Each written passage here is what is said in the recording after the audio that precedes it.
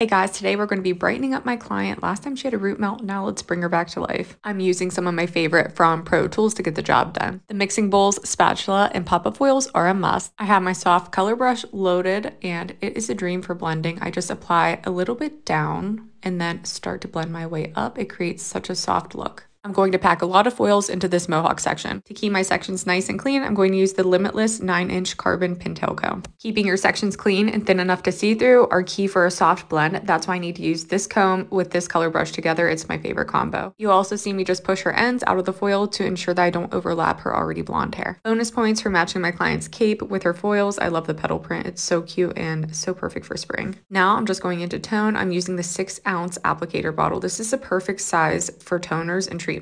This keeps me from overusing or overmixing product, plus the tip of the applicator is perfect for sectioning. And here's the end result. I love how light I was able to get her in one session. Let me know in the comments your favorite